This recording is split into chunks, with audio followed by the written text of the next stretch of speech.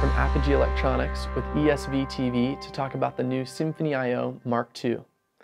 Symphony I/O Mark II is the most intuitive, the most modular, and the best sounding interface that Apogee's ever developed. And we're going to dive into those details to show you a little bit more of the new Symphony I/O Mark II. The first new feature about the Symphony I/O Mark II is its new chassis. In the new chassis we have an intuitive 4.3-inch TFT touchscreen display. This allows you to get to all of the different elements of your interface directly from the front panel. Here we have the main screen. This shows you your headphone output, your speaker output. You can easily control it with the singular control knob here. If you want to mute, you can just hit the button there to mute all of your outputs. There's also, if you swipe from left to right, you can get into your individual screens for each section of the interface. This next one here is the monitor section. So you can switch your stereo speaker sets from multiple speakers, or 5.1, even 7.1.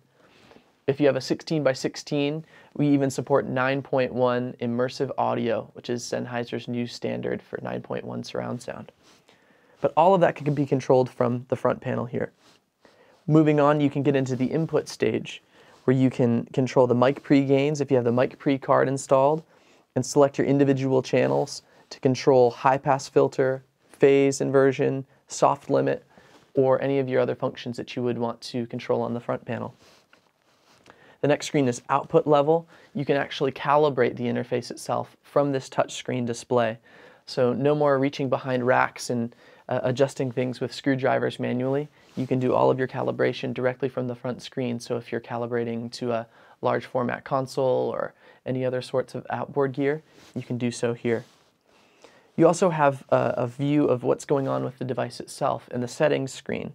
Here we can look at fan speed, the internal temperature, and the audio interface mode that you've selected. This is super easy to switch through. You can also adjust all of your different display parameters, including display brightness and your firmware versions. So that's just a quick overview of the intuitive user interface on the touch panel of Symphony I/O Mark II. Symphony I/O Mark II has an entirely redesigned chassis. We know that some customers are keeping these inside of their control rooms, so we wanted to minimize noise while also keeping in mind that temperature control in an interface is extremely important. So what we did is we actually put an air intake on the front of the interface as well as here on the side, so that cold air can come in through the front of the rack. And there's an extremely quiet fan on the back that expels the hot air out the back. Now this fan only turns on in instances where the unit senses that it gets hot. And so, like you can see now, the fan's not turned on, and we're in a normal studio setting. So under most settings, the fan system will not engage. But when it does so very efficiently and very quietly. So this is one of the great new features of the new chassis on the Symphony I/O Mark II. The headphone output of the new Symphony I/O Mark II draws from the technology in the Apogee Groove, which is constant current drive technology, meaning you can plug in extremely high impedance headphones and drive them with incredible power. This is actually the best headphone amplifier that Apogee's ever designed. So be able to drive super low impedance regular headphones or really high impedance headphones like a Sennheiser HD800, for example, with great power and great clarity. So it's a great way to check on your mix. Symphony I/O Mark II is the most modular audio interface that Apogee's ever designed. We have modularity both in the I/O section as well as the interfacing section. Symphony I/O Mark II is available in 3 versions: Thunderbolt, Pro Tools HD, and later on this year we'll have the Waves SoundGrid Ethernet protocol available. This version that we have here is the Thunderbolt version. It's built right into the chassis, but we have this option card slot that would allow us to add a Pro Tools HD option card or a Waves SoundGrid option card, and hopefully some more option cards may be available in the future as well. So this is a truly future-proof interface as far as interface connectivity. The modularity also expands to the I/O section of the device. So here we have an 8x8 with an 8 mic preamp card.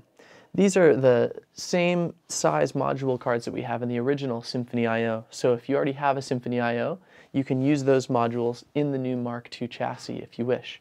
But this allows us to expand from as little as 2 inputs, 6 outputs with the 2x6, all the way up to 32 by 32 with 16 channels per module slot in the new Symphony I/O Mark II. Symphony I/O Mark II is the best sounding interface that Apogee's ever developed. The new 8x8 and 16x16 module cards have an entirely new input section with what we call dual sum ADC. This is where we actually have 2 chipsets per channel of input, which leads to greater dynamic range and lower noise. These new 8x8 and 16x16 cards have the highest dynamic range and the lowest noise of any converter Apogee's ever developed in our 30-year history. They sound absolutely amazing and outperform all other audio converters that we've measured to date.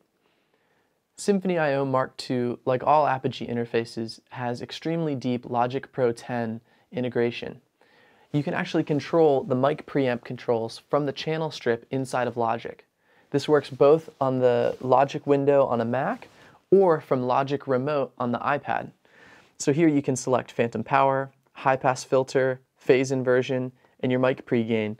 So you can walk around the studio, be in different parts, maybe while you're checking drum sounds or in a vocal booth, and control all of your interface parameters from Logic Pro Remote on the iPad. This deep Logic integration also goes into the driver that's built into Symphony I/O Mark II, and that it's designed to work perfectly with core audio. So not just in Logic Pro 10, but in any DAW that you'd have on the Mac. Symphony I/O Mark II is designed to perform with the lowest CPU usage and the most efficient processing power for your machine. Symphony I/O Mark II is available in 4 bass configurations. The 2x6, which has 2 analog inputs, 6 analog outputs, and an assortment of ADAT and AES digital inputs. There's also the 8x8 card, which is 8 analog inputs, 8 analog outputs, and the choice of an additional 8 channels over ADAT or AES. And then there's the 16x16 card, which has, of course, 16 analog inputs, 16 analog outputs, also the choice to use SPDIF on 2 of those channels if you'd like. And then the final configuration is the 8x8 with the 8 mic pre card, which is an 8x8 module in the bottom slot, and then Apogee's Tech Award-winning 8 mic pre module in the top slot. That gives you 8 channels of microphone preamps with 85 dB of gain and extremely low noise. So if you want a bit different sound and with your mic pre's, and you want to maybe audition the Apogee mic pre's versus some outboard mic pre's, it's a great option to expand your system as well. So those are the 4 bass configurations. You can also expand on those. So if you start with an 8x8, you can always purchase a second module in the future to expand to a 16-channel system. Or if you start with a 16x16, you can expand with an additional 8x8 or an additional 16x16. So Symphony I/O is so modular that it can grow with your studio as you add more channels or as you adapt to a different type of setup. Symphony I/O's Thunderbolt version is the extremely low latency version of the Symphony I/O Mark II. The latency spec is 1.35 milliseconds at 96K 32-bit. This allows you to run things like plugins in your session while you're monitoring in extremely low latency. The Thunderbolt connection is also extremely CPU efficient and uses Apogee's DMA engine, or direct memory access, that bypasses portions of your motherboard so that you're actually writing your recordings directly to memory. Makes it extremely CPU efficient and really well embedded with the core audio system on your Mac. The Pro Tools HD version of Symphony I/O Mark II has a mini DigiLink connector on the back. This will connect to any sort of Pro Tools HD setup, whether it's an HDX PCI card, HD native Thunderbolt, HD native PCI, or even older TDM-based systems. You can plug it into your existing Pro Tools rig. You can also use it in line with other Pro Tools converters as well. So if you're daisy chaining multiple converters together, you can use Symphony I/O as your flagship converter with some others from Avid as well. So it's just another great feature of the Pro Tools HD version of Symphony I/O. Symphony I/O Mark II is available now, so head over to eastwoodsoundandvision.com to check out all the details.